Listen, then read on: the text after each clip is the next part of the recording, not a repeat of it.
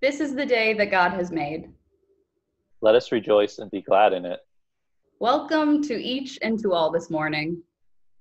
Wherever you are at this very moment in life and location, you are welcome here. We are so glad that you have come to be part of this worshiping community at Emmanuel, and we hope that you'll help us get to know you. If you are a first-time or returning visitor among us, simply click on the link in your worship page to let us know how we can help connect you to the life of the church. As always, we encourage you to take a look at the announcements listed in your bulletin. There are also so many opportunities for ongoing small groups and community connection, and you are welcome to join small groups whether or not you've ever attended before. We invite you all to use the link on the worship page to sign for Emmanuel's weekly e-presence email newsletter. It's a great way to stay up to date on events in the community and prayer celebrations and concerns. I, for one, particularly love how to be an anti-racist book club that's going through this July. If you're looking for a spiritual home right now, a place to ask questions, and a community with whom you can seek an experience of the holy and serve the God who is love, there is a place for you here. As we center ourselves and open our hearts to God in worship today, remember that you can email your personal prayer concerns to us in the church office. You can also join us for sharing of celebrations and concerns in a small group on Zoom at 11 a.m. each Sunday. Just use the sign-on link and password from your e-presence newsletter. If you're new to Emmanuel today, we hope that you join the Zoom and just email us at office.ipcmclean.org. With joy, let us worship God. Will you pray with me? Holy One, guide us into the worshiping hour now. Calm our minds from the concerns of the week. Still the anxieties of our hearts. Let us come to this time and place together with a spirit of vulnerability, allowing each of us to listen and engage and participate in a way that is exactly what we need today. Temper our fears, Holy One, but impassion our hearts. In your holy name we pray. Amen. Il m'a acheté à la croix grâce à mon soldat.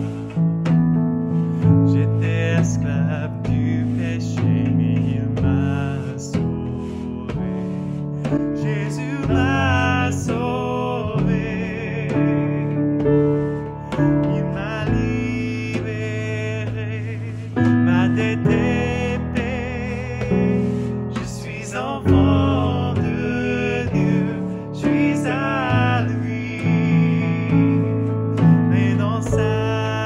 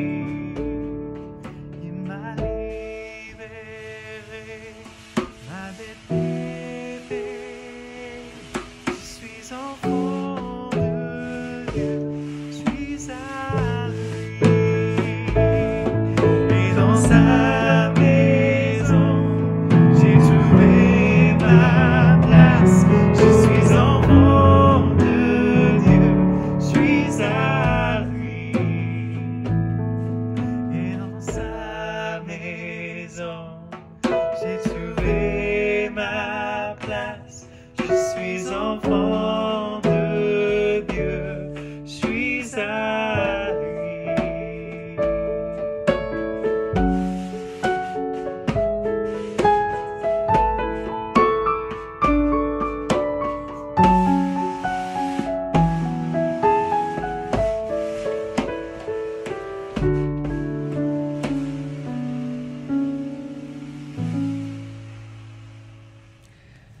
How do we begin a day?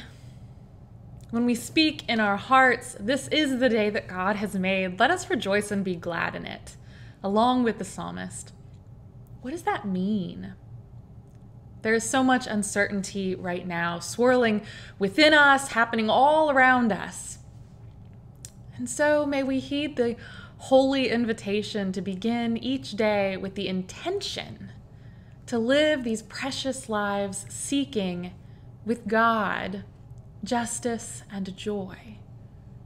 Poet Mary Oliver puts it like this: "Hello, sun in my face. Hello, you who made the morning and spread it over the fields. Watch now how I start the day in happiness, in kindness." This is the day that God has made. So as we work toward the day when God's kingdom of heaven is lived out fully on this good earth, may we seek for today to live with the intention of rejoicing, the intention of giving thanks on good days and on hard days, perhaps especially on those days when giving thanks and praise requires the Spirit's own help. With open hearts and the intention of opening our lives to the Spirit, let us worship God. Amen.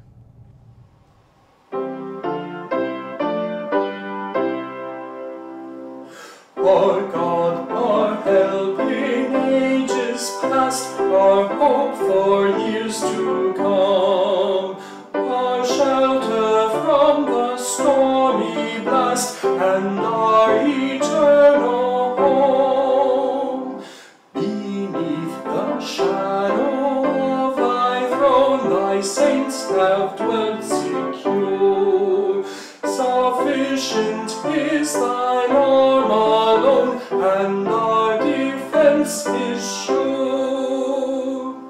Before the hills in order stood, or earth received its frame, from everlasting thou art God, to endless years the same. 1,000 ages in thy sight are like an evening gone, short as the watch that ends the night before the rising sun. Time like an ever-rolling stream bears all our years away. They fly forgotten as a dream dies at the opening day. Our God, our help in ages past, our hope for years to come.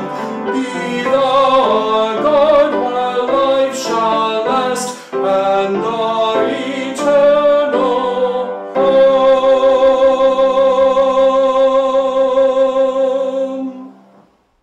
Please join us in our prayer of approach and confession. O God, our Creator, let praise to you arise from every land and nation. Let your way of love, peace, and justice be our guide. Let Alleluia be our song. Let praise resound from shore to shore, till suns shall rise and set no more. Even as we raise these joyous strains, Holy One, we acknowledge that our lives do not always line up with what we proclaim from our lips. You know well our fumblings and our frailties, our sins of commission and omission. But we bring them before you and ourselves in the silence of these moments, knowing that the first step towards new life is admitting that we need your help and grace. And so hear the sound of love poured out.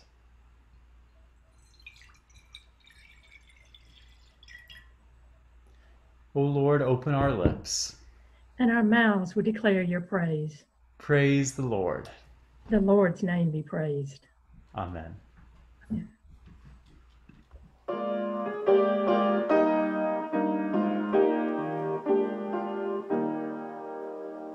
Glory be to the Father, and to the Son, and to the Holy Ghost, as it was in the beginning, is now, and ever shall be, world without end. Amen. Amen.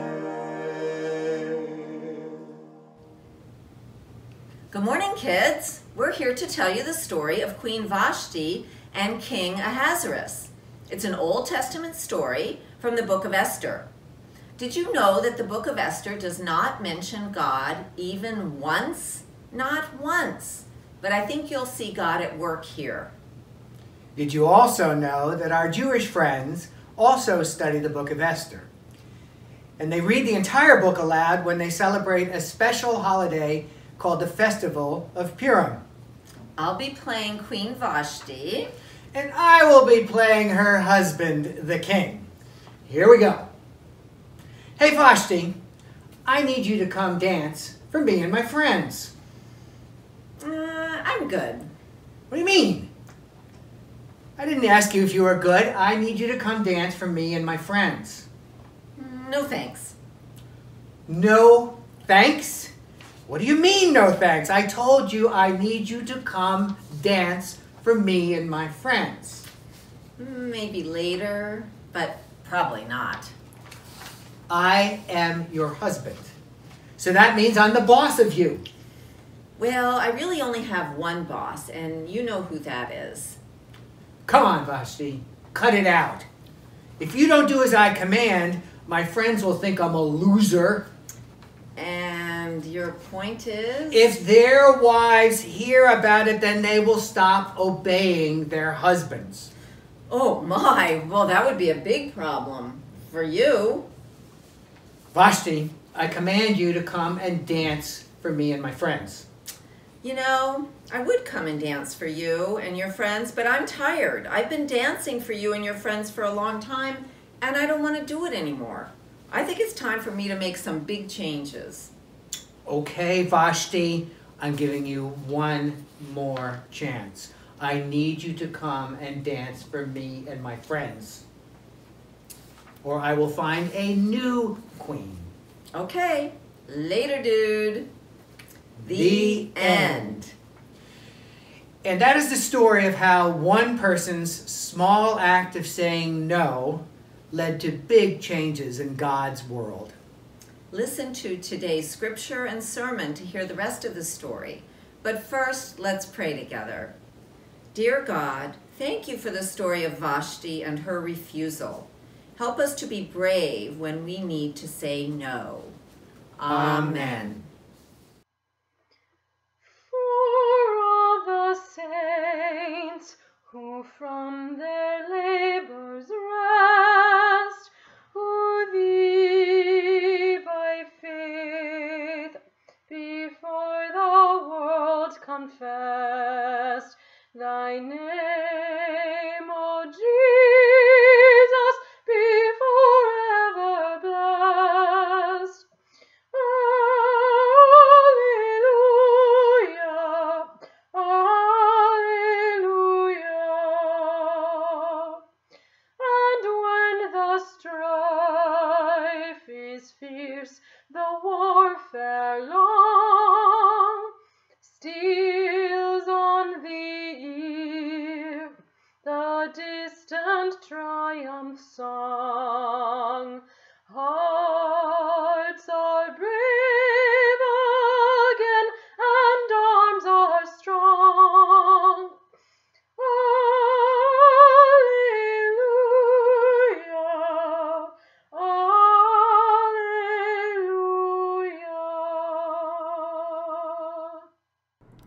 Will you pray with me? Beloved God, help us to hear your holy word. Open our minds to be ready to receive your wisdom, your comfort, and your truth. Help us to understand even when the understanding is difficult for us to process. Come with us into those spaces of discomfort and unease. Help us to have faith in your holy word. May we follow with better faithfulness, seeking your honor and love in all that we do. In the name of Jesus Christ our Lord. Amen. In those days, when King Ahasuerus sat on the royal throne in the citadel of Susa, in the 3rd year of his reign, he gave a banquet for all his officials and ministers. The army of Persia and Media and the nobles and governors of the provinces were all present, while he displayed the great wealth of his kingdom and the splendor and pomp of his majesty for many days, 180 days in all. When these days were completed, the king gave for all the people present in the citadel of Susa, both great and small, a banquet lasting for 7 days in the court of the garden of the king's palace. There were white cotton curtains and blue hangings tied with cords of fine linen and purple to silver rings and marble pillars. There were couches of gold and silver on a mosaic pavement of porphyry, marble, mother of pearl, and colored stones. Drinks were served in golden goblets, goblets of different kinds, and royal wine was lavished according to the bounty of the king.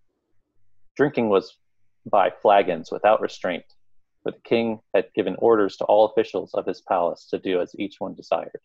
Furthermore, Queen Vashti gave a banquet for the women of the palace of King Ahasuerus. On the 7th day, when the king was merry with wine, he commanded the 7 eunuchs who attended him to bring Queen Vashti before the king, wearing the royal crown, in order to show the people and the officials her beauty, for she was fair to behold.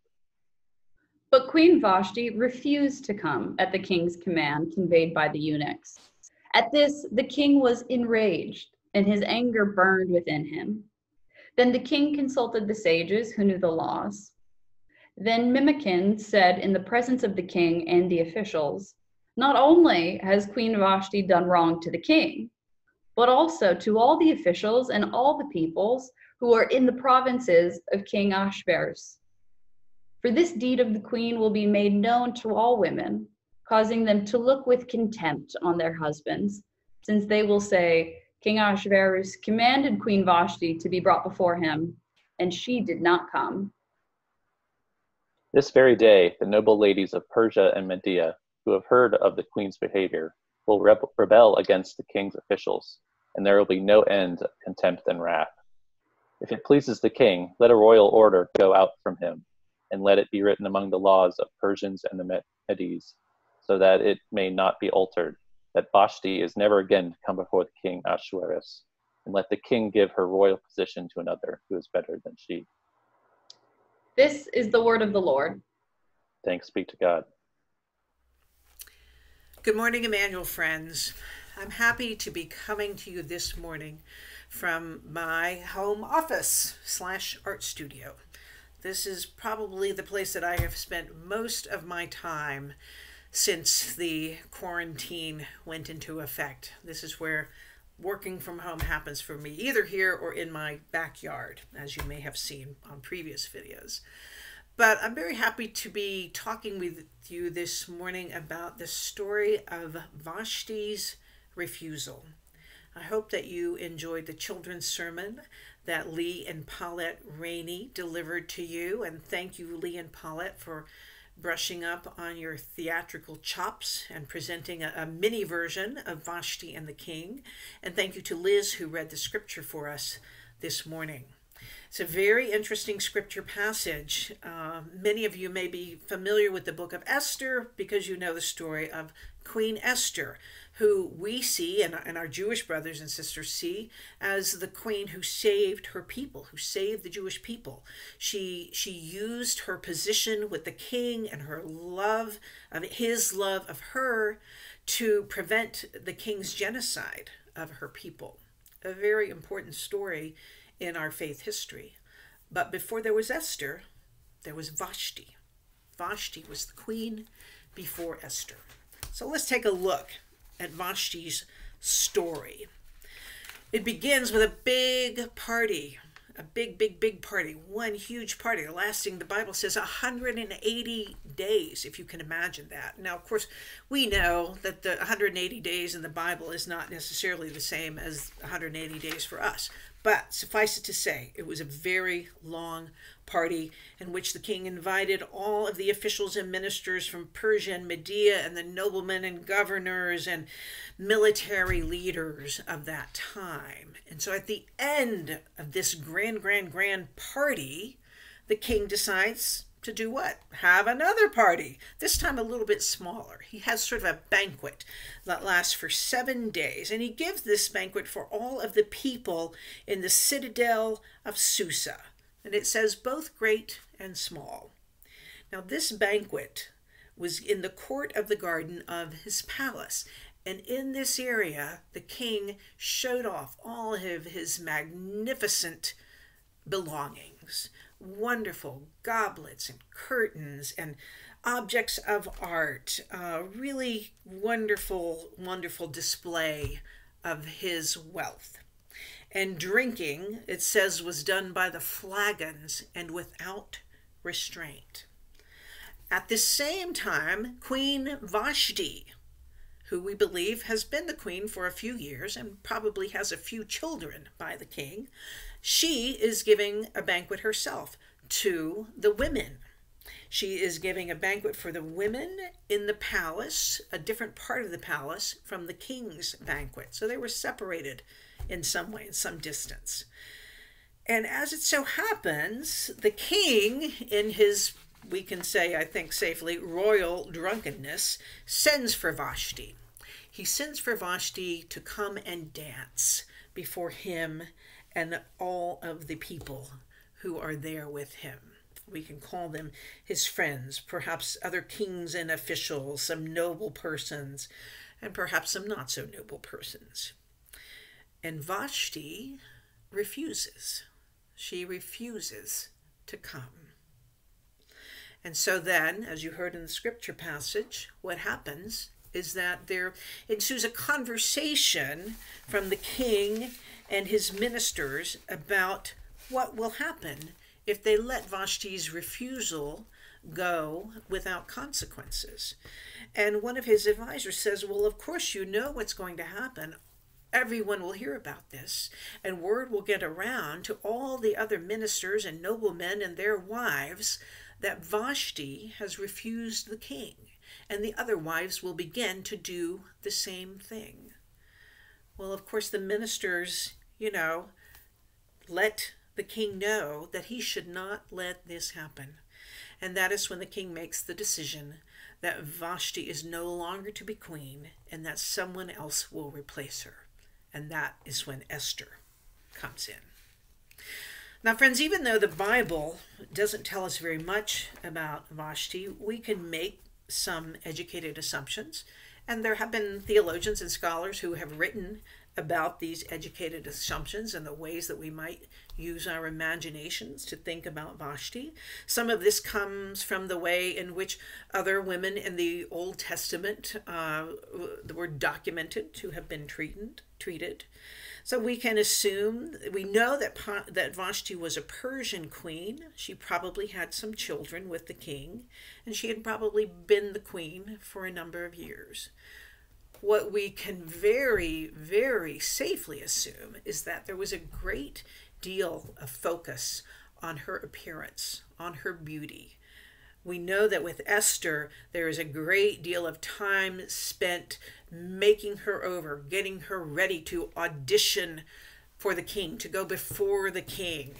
From everything from the way her nails looked, to the way her hair shone, to the way her skin smelled, had to be just so. There was this intense focus on beauty and appearance, something even beyond objectification, I think we can safely say. So this is the place that Vashti is coming from when she refuses the king. We can also assume that this is not the first time that Vashti has been asked to dance for the king and for his comrades. She has probably been in this place before. And so she declines. She says no.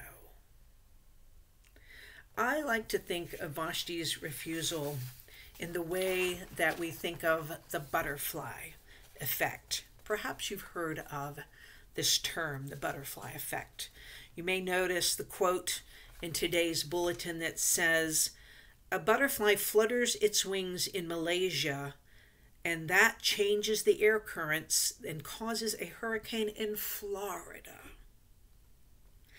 Even one tiny action can create an enormous effect. And that is from Emma Scott, The Butterfly Project.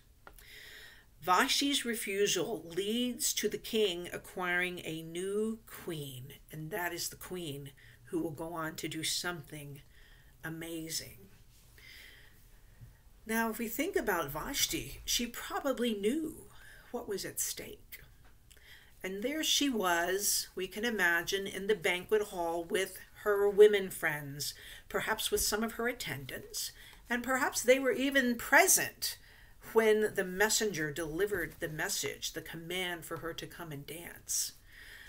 I'd like to think that perhaps they would have rallied around Vashti and said, "Okay, Vashti, let us help you figure out how to respond to this request." And perhaps they would have known some of the challenges that she had faced being the queen of a king, and especially at this point, a king who was, I think it's safe to say, royally drunk. Do you think perhaps some of those women were in her corner saying, "No, don't do it. You know what's going to happen, but it's not worth it"? I like to think about that. Like to think of Vashti's refusal as a community refusal coming from that group of her peers. And that is so often the case for small actions that we take. They can be informed by the support of our peers. When I think of small actions that could be happening in the world today, of course, I think of some of the small actions that we are all doing right now. The small action of wearing a mask, the small action of staying home, the small action of getting groceries delivered and not leaving the house. Those are small actions that we know have incredible consequences, incredible effects, incredible healing. And those are the ways in which we can own our usefulness in this kingdom of God during a time in which it seems as if we aren't useful at all. When I think of the stories from my own life about small actions having great consequences, there are a few that come to mind. Some of you have heard me tell the story of my father, who was a coal miner and probably would have been a coal miner until the day he died, except for there was one tipple foreman, and a tipple foreman is sort of, I don't know exactly how to explain it in technical terms, but he was a supervisor of a particular group of miners, and he was my father's supervisor, and he encouraged my father to take health and safety training classes. And my father took one, and then he took another, and he enjoyed it, and he took another, and eventually he took some college classes that were offered to him, and eventually he became a mining health and safety expert, and we moved to the Washington, D.C. area from the hills of eastern Kentucky. I think sometimes about that small suggestion, at least as it was told to me by my mother and my father's sisters. I think about that small suggestion and my father's action and the way that impacted the lives of me and my brothers, who might have spent most of our lives living in a coal mining camp if it weren't for that. I think also about my childhood of growing up around people who used the N-word on a regular, almost daily basis. And this was from my mother. And I believe the Holy Spirit was present in that situation from the get-go, because even though I didn't know what that word meant, I knew by the time I was 4 or 5 years old, I knew that it was a word that caused a clench in my stomach. I knew it was a word I did not like, and it was a word I thought should not be said. And so throughout all of my childhood, I heard that word on a regular basis from my mother, and it was not just that word, it was whole lines of racist diatribe. And it was not until I became an adult and had children that I was able to say no to that word from my mother. It was the first time I had taken my son Sammy to visit my mother in Kentucky. My parents moved back to Kentucky after they retired. And I think I thought about the possibility that this might happen, that she might say that word in front of him. But I sort of hoped that it wouldn't. I thought, well, maybe she'll really understand that she should not be saying that word at all, and particularly in front of a child, any child. But she did. She did say that word in front of him, and something welled up inside of me, perhaps the Holy Spirit, and I said, no, you cannot say that word if you want to have access to your grandson. And much to my mother's credit, she did not bat an eye. She did not respond in any negative way. And I never heard her say that word again in the presence of either of my sons, in the presence of anyone. I never heard her utter that word again. Now, she died a few years later. She died when Sammy was 5. But there were opportunities and phone calls and times in which she might have said that word, but she never did in a way that I could hear it. I do not know if that had any effect on her or not, but I know it had a great effect on me to understand that I could stand up to that word. And the way in which it affected my life is that small action led me into a life where I would eventually become an anti-racist, in the way that many of you are becoming anti-racist. In the work that we've been doing at Emmanuel, the books that we've been reading, the conversations that we've been having. And it has also helped me to understand that being an anti-racist is not a stagnant thing. Ibram Kendi says in his book, it's something that we flow in and out of, racism and anti-racism, and that is always at work in us, and that we are always at work in it. But it started with one single no. I also think about the quarantine, the pandemic that we are in right now. I think about the fact that we have been told, at least, that it started with one person eating infected meat from a wet market. It started with that one small action, that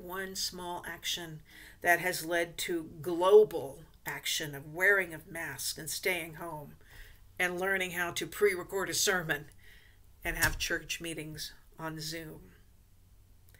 I think historically, too, I think about Martin Luther King taking that one action of nailing the theses to the door of the All Saints Church at Wittenberg. I think of Rosa Parks sitting in one bus seat.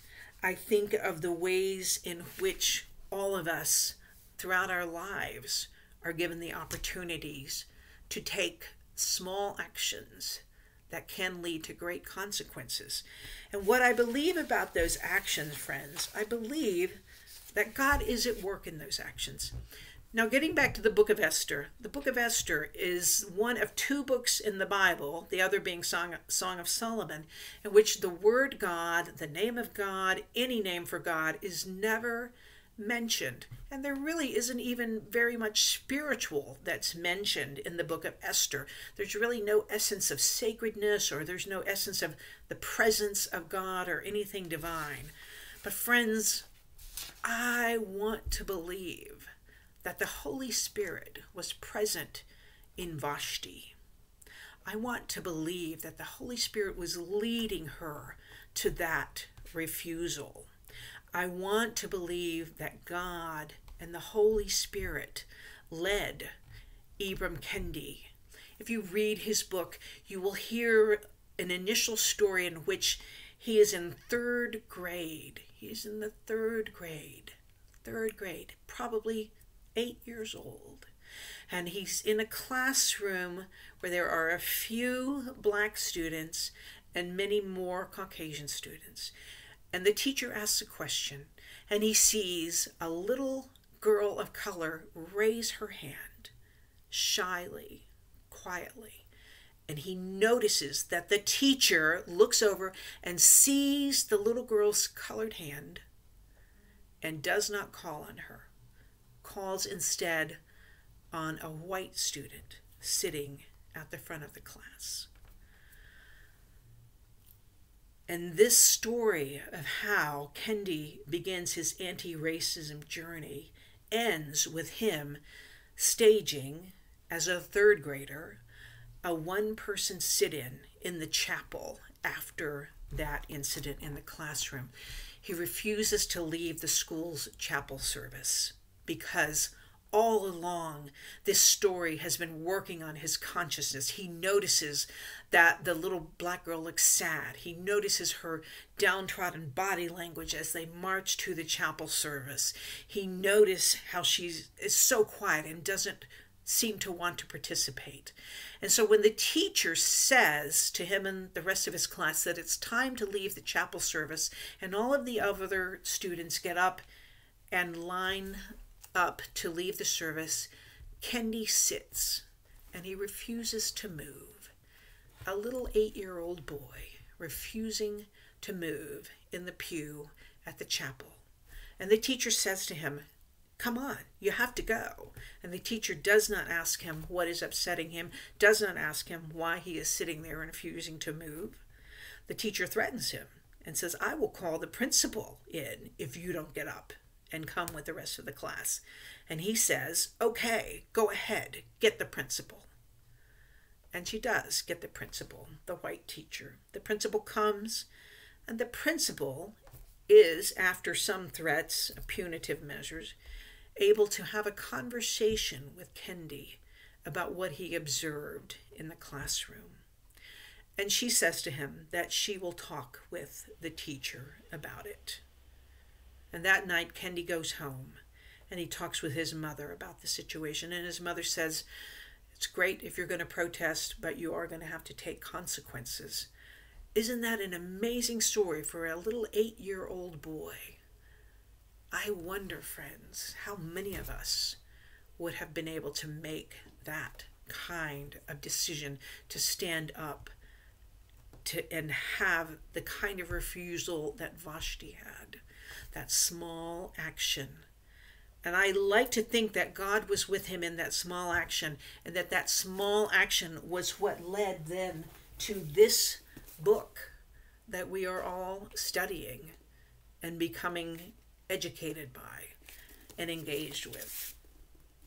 A small action of a third grade boy, small action of a queen, small action of an adult grown woman standing up to her mother. I know many of you have stories like this. Many of you have stories of times in your life where you did something small that would have an amazing effect, something small that would build and accumulate and snowball into a wonderful, magical, wonderful consequence. And I pray, friends, that all of these consequences bear the mark of the Holy Spirit, that they work and they bring about wholeness and healing and God's kingdom and kingdom on earth. Amen.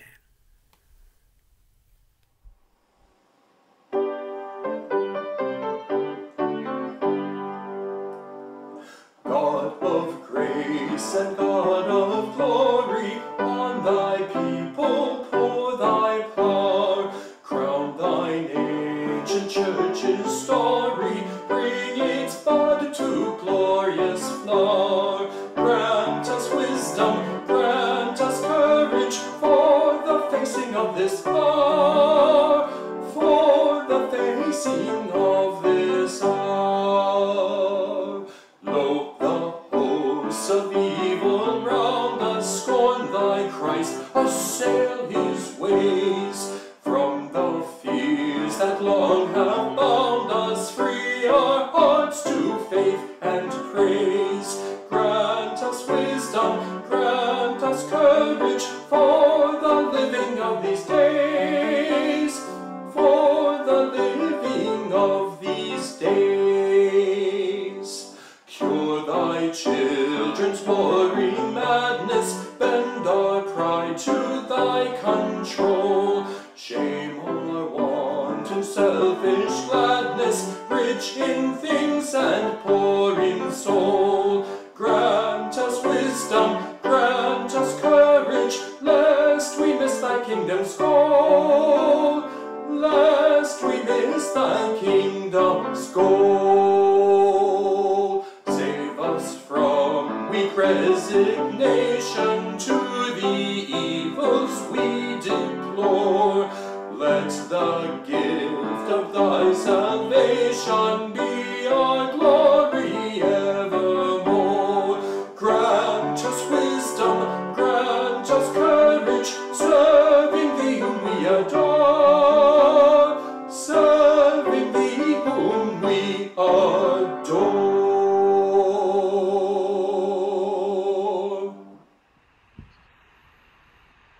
Will you pray with us? Holy One, you give us the power of refusal, the ability to resist, to say no, to walk away, or stay planted like trees by water. And so we give you thanks for those moments of holy conviction and holy decisions. Ruler and companion, you have entrusted us with crowns on our heads, positions of power, roles of authority, the strength of relationships. And yet we are so often unwilling to use those tools for your reign, unwilling to risk losing the comfort of palaces and cul-de-sac to interrupt systems of harm. Gift us with courage like Vashti, Holy One, so that we might be brave like she was brave, to speak truth, to listen, to walk alongside. Give us courage like hers to face the unknown in this moment, to care for ailing family members, to grieve and mourn, to make amends even across physical distance.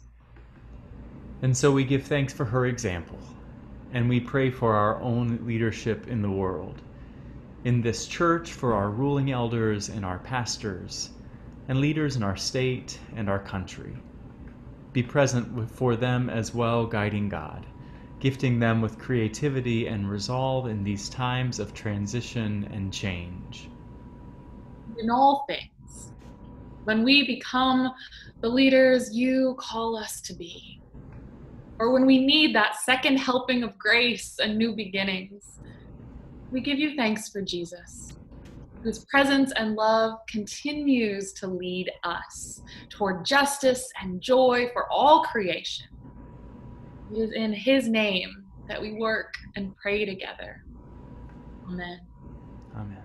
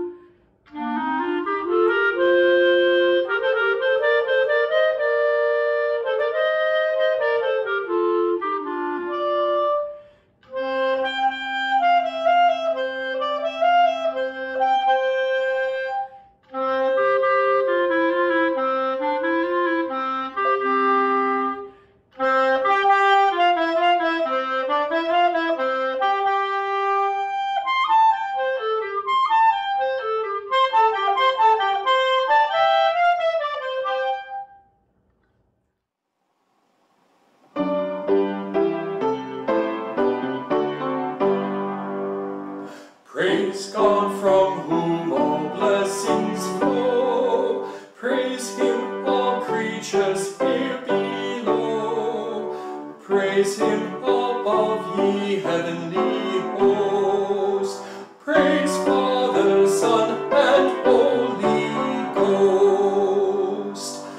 Amen.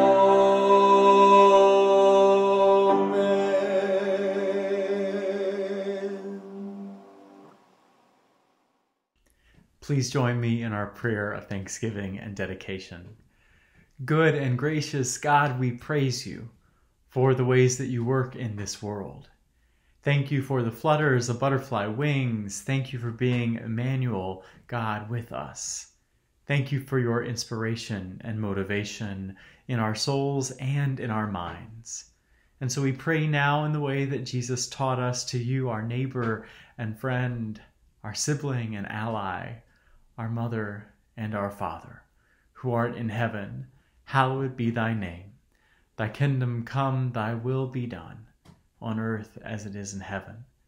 Give us this day our daily bread, and forgive us our debts, as we forgive our debtors.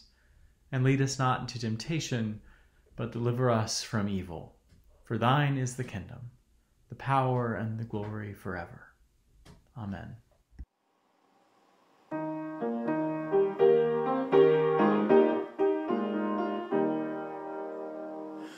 Lord, make us more holy. Lord, make us more holy. Lord, make us more holy until we meet again. Holy, holy, holy until we meet again. Lord, make us more loving. Lord, make us more loving.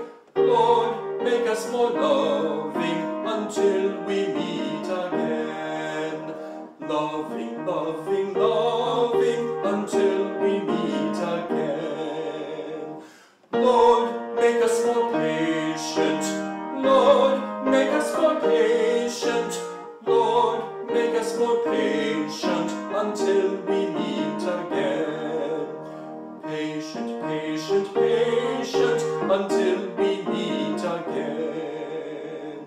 Lord, make us more faithful.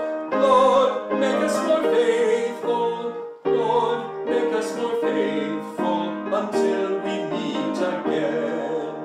Faithful, faithful, faithful until we meet again.